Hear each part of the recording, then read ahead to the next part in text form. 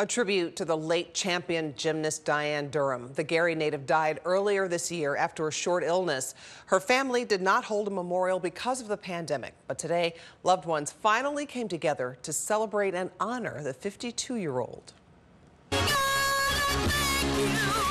Remembering a barrier breaker. Family, friends, and former teammates of Diane Durham gathered at Westside High School in Gary to reflect on the impact she made on the world of gymnastics. When people recognized Diane, she was truly flattered that they knew who she was. She was, is, and always will be gymnastics greatness. Durham was the first black woman to win a U.S. national championship in 1983 at the age of 15. She was considered one of the best vaulters in the world.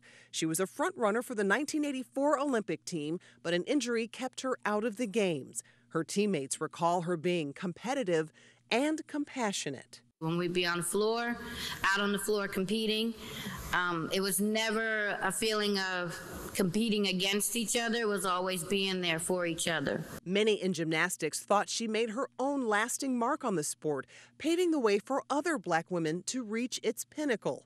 Durham died in February, and many of her teammates lobbied to have her inducted into the Hall of Fame. I'm so sorry that she didn't see herself inducted into the Hall of Fame, but I hope somewhere she understands how revered and respected she was by all of us. And Durham is survived by her husband, father, and sister. Hey, if you like that video, be sure to subscribe to our ABC7 Chicago YouTube channel.